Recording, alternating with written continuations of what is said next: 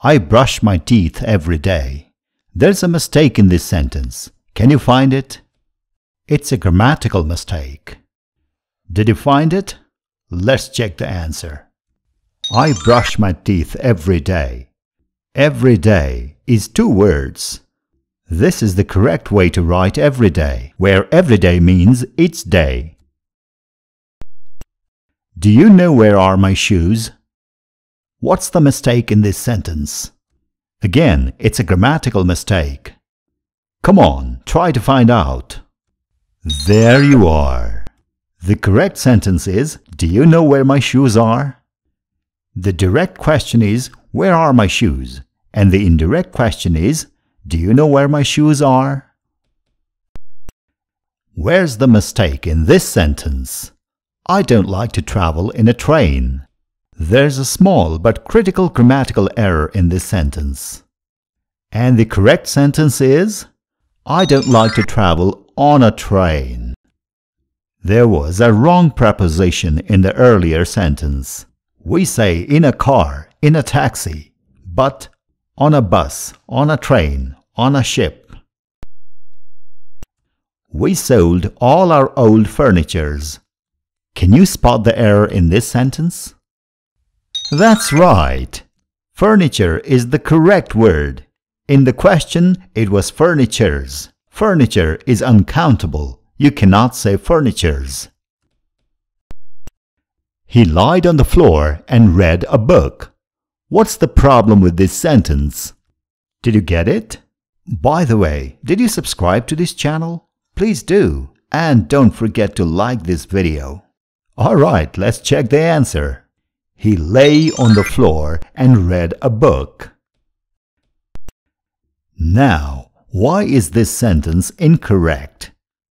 Tiger is a wild animal.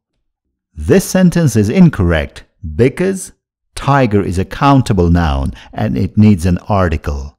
Or you need to turn it into plural, tigers. So, you can say it correctly in 3 different ways. A tiger is a wild animal.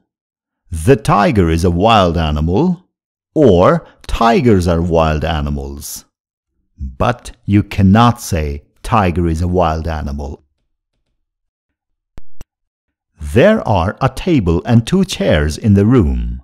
This sentence is obviously not correct, but what's wrong? Thank you for pointing out the mistake. The correct sentence is, there is a table and 2 chairs in the room. He hit the nail hardly. What's the mistake here? Yeah, that's right. The sentence should be, he hit the nail hard. Hardly is an adverb with a negative meaning. It means almost not. Hard is both an adjective and an adverb. As an adverb, it means forcefully or with a lot of effort. Can you find a grammatical error in this sentence? I bought some bananas, few pencils, and a bag. And the mistake is few. It should be a few. What's the difference? Well, a few pencils means some pencils. It's positive.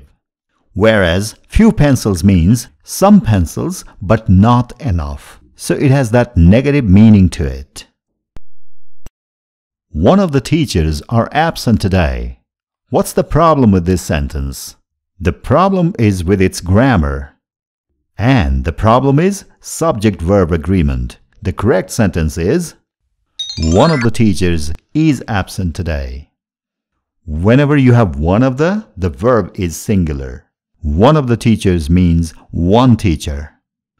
And you know what? We found a website with thousands and thousands of free grammar worksheets. Check out the description or the first comment below for the link. Well, that's all for today. Have a great day.